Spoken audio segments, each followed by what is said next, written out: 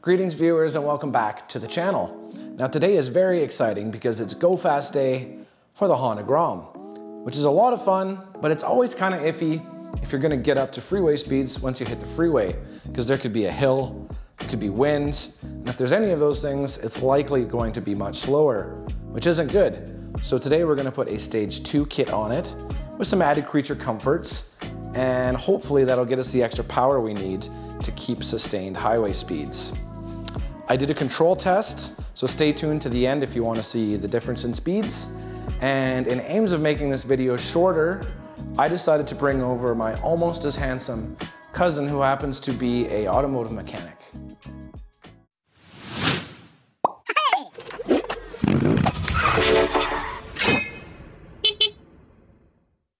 Okay, I got my cousin, and so the parts going on are aftermarket levers, then we have frame sliders, and then for the performance stuff we have Chimera intake, a Zoom exhaust with loop, the DHM motoring cam, and the ECU flash from DH Motoring. So which ones you want to do first? Yeah, you do the cam. Thank you. Thank you. I didn't want to do the cam. Okay, you do that. Oh, wait a second. I almost forgot our safety gear. Oh. There you go. Perfect. Safety first. Safety first. Cheers. Okay, well, I'm going to start on the intake. I think I'll start on the intake, and if I get in your way, then I'll just work on the levers. Okay, sounds good. Oh, yeah, let's go. I knew I should have brought more stuff. But this is a 1/2 inch, Landon. I know, that's what I'm saying. I got a 3/8 adapter somewhere. Cam. You're gonna be done the cam before I even understand how to take the air box off. That is quite a big difference. Really?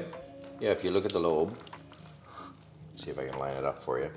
If you look at the top of the lobe on both cams, you can see that the one is a lot higher. Oh, I see. I don't know if you can see it where you're looking. Maybe. Huh. It's tough to see. Okay, well I can see it. It's a lot good. bigger. I'm glad somebody can see it. Yeah, they are a lot higher. They're physically, you can see they're a lot higher. Okay. So here you go, new cam. Pops right in. Okay. Like it was built for it. Oh, good. Get in there. Cam's done. You're done? Well, I just have to adjust the valves, but Okay. other than that. Well, I haven't even got one side of a lever on yet.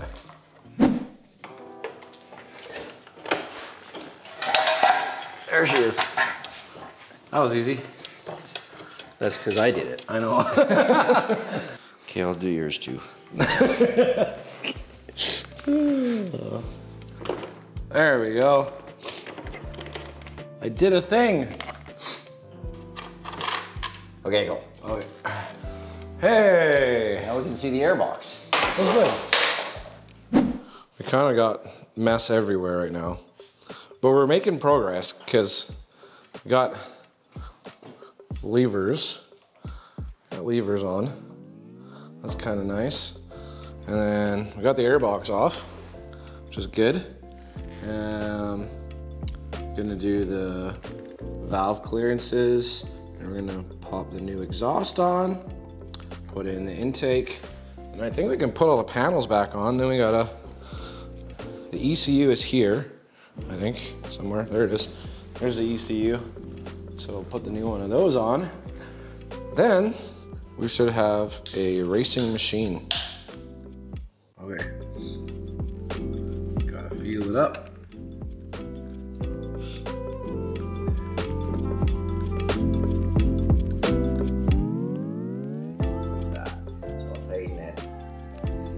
Feel it, see if it's still there.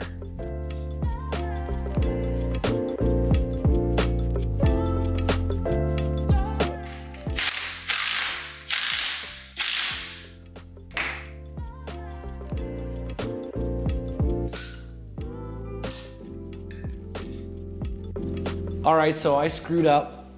The Chimera intake that I ordered was an honest mistake. But this is for a 50mm throttle body which isn't a stock throttle body, because we're wondering why it wouldn't fit. So what we're gonna do is we're just gonna put the stock air box back on so it'll run, and I'll catch you guys when the proper intake is on, and then we can actually see what the proper performance will be. Okay, everything is put back together. We don't have the Chimera intake, but we're gonna start it because it's got the cam, it's got the exhaust. We did the TPS reset. Am I doing the honors or are you? Oh boy. Oh, that sounded better.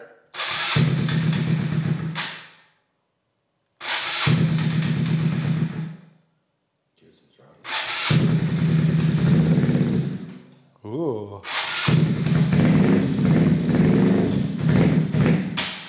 It's running like ass, but it's running.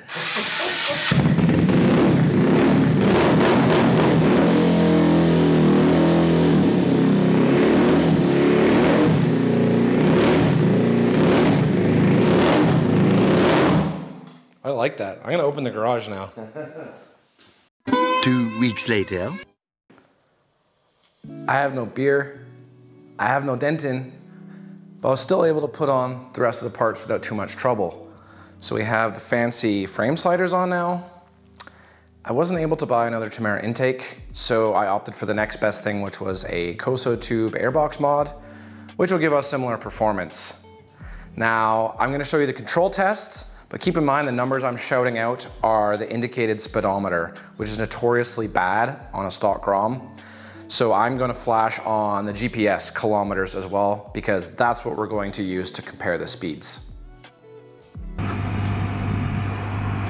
All right, it's time to see what this thing can do on the freeway. Bone stock. I didn't eat breakfast for this reason alone. Okay, 87. There's 100, and keep in mind there's no wind right now, so this is a pretty good test. If there was a headwind, we would be doing significantly less. And I'm not tucking right now. I just want to see what it'll do not tucking. So we hit 105-ish, 104. Well, this video kind of took a interesting turn because I was going to show you the speed run with all the parts on, and it was going to be awesome, and we're going to have a great conclusion. But I kind of went out off camera and it wasn't any faster. So I kind of felt like an idiot. I'm like $1,000 US into all these parts and I wasn't getting any higher speed. So to save my sanity, I had to think. And I think what was going on is with the aftermarket cam, I think it's maybe changing the power band of the engine, which also with these parts, it allows us to rev the engine higher safely. And down the freeway, it was kind of gassing out at quite a low RPM. So I thought back to my bicycle days, when you're climbing a hill on a bicycle and it's too high of a gear, you drop it down a gear, and sometimes you can climb the hill faster because you're actually able to pedal the dang pedals. So essentially we're gonna drop a tooth in the front, and that will give us the same idea. It'll be less stress on the engine. Going down the freeway will be a higher RPM. So let's go test that. Because if that doesn't work, I'm out of ideas and I'm not putting any more engine parts into this dang build. Let's go see what happens. All right, freeway speed test with all the new parts. Same length of freeway, same conditions. Let's go, baby. 70 kilometers an hour. 93, 94. 95 kilometers an hour. This video is sort of an interesting conclusion because is it faster on the freeway? Not really, no, not in terms of top speed. But after having a play with it, I found that it is way better off with wind resistance, because with the stock parts, wind could drop it down as much as 20% in the speed. Now I'm not really getting that. I'm getting pretty consistent speeds without or with wind and with or without hills. So I think that's really the take home with a stage 2 kit, is I can't really say it's gonna make the bike super fast or anything, but it just gives you a little bit more consistent power. Now, these bikes are like Lego, and you can do anything you want to them. But once you start changing the internals past the stage 2, like a higher compression piston, then all of a sudden you're, adding more heat to the engine. Then you need an oil cooler. And then the extra power, you're fighting the weak parts inside the engine. So it really becomes an expensive game of whack-a-mole. So really, if you want a faster bike to go down the freeway, just buy a faster bike.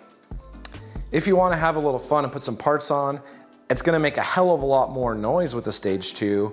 You're going to have a better power band, in my opinion. And yeah, you're going to get a little bit more horsepower, but don't expect a ton. So hopefully you learned something. I don't know if I have, but it was definitely fun in the process anyways. So thanks for watching. I'll let you know if anything changes with this bike. Subscribe to the channel, like, all that good stuff. Catch you guys in another video. Peace.